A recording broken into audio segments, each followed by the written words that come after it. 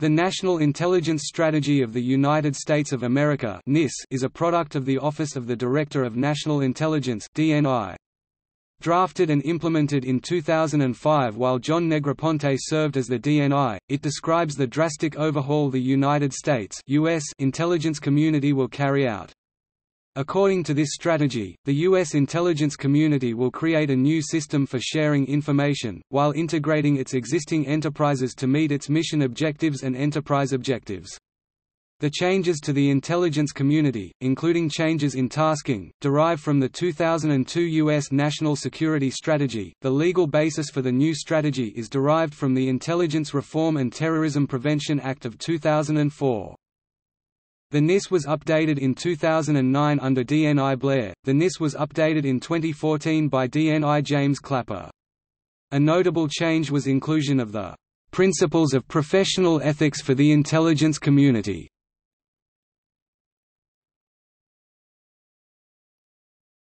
Topic: Legal basis for a new intelligence strategy. The legal basis for the NIS is the U.S. Intelligence Reform and Terrorism Prevention Act. The NIS identifies 15 strategic objectives from the new legislation, grouping them into two separate sets of objectives.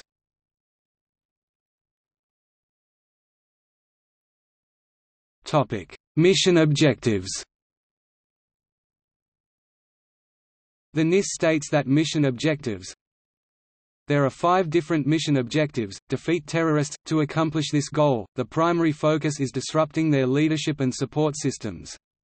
The NIS also states that the U.S. will deny terrorist operational have, sanctuary, and political legitimacy. Responsibility for carrying out this objective falls under the National Counterterrorism Center (NCTC). The director of the NCTC is responsible for tasking to the individual intelligence agencies. Counter the spread of weapons of mass destruction. The NIS states that there can be no single approach to countering the spread of weapons of mass destruction (WMD). Therefore, stopping the spread of WMDs will likely take a multifaceted approach. The NIS does not give explicit details to further answer how the intelligence community will counter the spread of WMDs, however, it does indicate that the community will focus on the movement and transportation of the weapons. Focusing on the transportation of WMDs will require integration of the analytic effort within the intelligence community, under the leadership of the National Counter-Proliferation Center. Support democratic, or aspiring democratic, governments. The NIS states that, "...failed states are a refuge and breeding ground of extremism." Therefore, the intelligence community must work to support new democracies, by providing predictive intelligence about potential threats to their governments and economies, and assist policymakers with opportunities for promoting democracy. Better existing analytical capabilities. In response to the changing type of adversary the U.S. now faces, the U.S. intelligence community will focus on traditional dictatorships and amorphous groups or networks. Doing so will require new methodologies, improving human intelligence collection, and assessing the adversary's own intelligence capabilities. Meeting this goal will be the responsibility of the Directorate of National Intelligence for Collection, the Directorate of National Intelligence for Analysis, NCTC, and the National Counterintelligence Executive. Increase the role of strategic forecasting. According to the NIS, the intelligence community cannot just respond to requests by policymakers, but must also provide predictive intelligence. Giving policymakers a heads up to potential problem is required. To do so, it is necessary that the intelligence community promotes a deeper cultural understanding, better language proficiency, and scientific and technological knowledge. Identifying the gaps in an area, region, or expertise is the responsibility of the Deputy Director of National Intelligence for Analysis.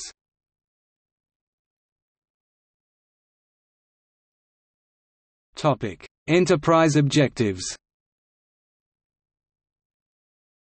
The National Intelligence Strategy states that enterprise objectives relate to our capacity to maintain competitive advantages over states and forces that threaten the security of our nation. There are 10 different enterprise objectives. Increase the role of the Department of Justice within the community. The primary focus for this enterprise objective is integrating the intelligence units within the Department of Justice and Department of Homeland Security (DHS) into the intelligence community. Streamlining the information sharing process, while observing civil liberates, is the goal. It will require cooperation among state, local, and private sector entities. Create a new culture that promotes alternative viewpoints and uses expertise. Changing the internal culture of the intelligence community is essential for avoiding strategic failures. It is necessary to create an intellectual culture that promotes discussion as well as dissenting opinion. It will require the use of collaborative technology, where subject expertise is maximized, increased cross-agency communication, and the exploration of alternative analysis. The responsibility for meeting this objection falls under the Deputy Director of National Intelligence for Analysis. Optimize collection capabilities. It is necessary that the U.S. intelligence community maintains its technological edge in the world, however, it must also become more agile in its deployment. Doing so requires an increase in collection from open sources, human sources, and better utilization of technology among the entire intelligence community. Hire results-focused employees with various skill sets. Although the intelligence community will hire employees from a diverse background, they will have certain common attributes. The intelligence community will deploy its workforce in a way which maximizes their skills and abilities. The end result should produce a community-wide culture that values the abilities of each of its members. Creating a reward system and maintain employee retention within the intelligence community is also a feature of this enterprise objective. Change the culture from need to know to need to share. Increasing collaboration at all levels requires reversing the perception of how information is disseminated.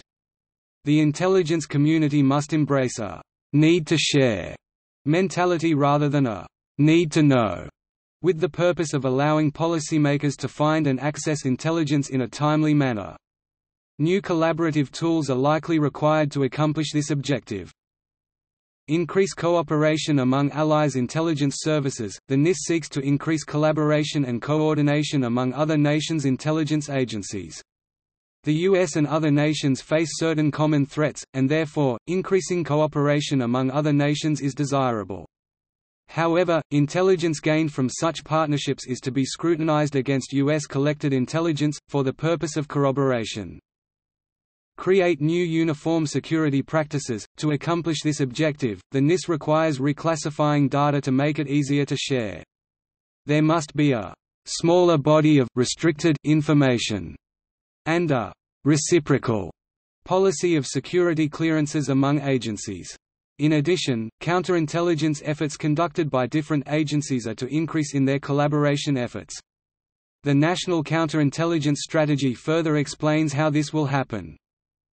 Establish a uniform process for scientific and technological activities. The NIST requires that new trends in technological advancement be identified by establishing a centrally led, but decentrally executed, process within the intelligence community. While this objective seems to overlap with other stated enterprise objectives, it differs, as it calls for the creation of a unified research and development body within the intelligence community, or at least increased communication between the different entities with various agencies. Create a reward system to promote competence. This objective will create a system that rewards performance while simultaneously vet underperforming programs. The creation of this system is the responsibility of the Deputy Director of National Intelligence for Management. Eliminate redundant systems while streamlining existing programs. In order to avoid overlap and wasting resources, the NIST states that the intelligence community must examine national security priorities and revise its financial procedures and processes. Accordingly, agencies with overlapping programs are not allocating their resources in a conservative manner. Doing so will allow resources to be reallocated and address new threats. Therefore, it is necessary that the intelligence community can ensure that new systems are developed in compliance with an intelligence community enterprise architecture, as defined by the Deputy Director of National Intelligence for Management.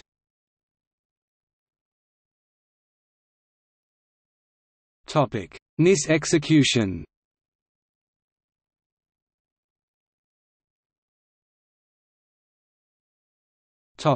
100-day plan. Initiated in April 2007, the 100-day plan creates the platform for the implementation of the NIS. The plan focuses on integration and collaboration. Key features of the 100-day plan accomplishments are: a conceptual model of the new security clearance process, increased information sharing among intelligence agencies, increased collaborative communication system among key foreign allies. 500-day plan. The NIS is currently in execution under the 500-day plan. Like the 100-day plan, its focus is on integration and collaboration. According to the 500-day plan, it will drive integration and foster collaboration, ultimately leading to better mission performance. Integration is at the heart of the NIS, and the 500-day plan is how the transition is to be executed. The plan is a program targeted at managers, which address long-standing modes, practices, and behaviors. Another key feature of the 500-day plan is the implementation of an EXCOM, which ideally provides leadership through this transformation period. According to Dr. Donald Kerr, Principal Deputy Director of National Intelligence, the 500-day plan takes into account the recommendations already made, and build on the progress already achieved by the 100-day plan.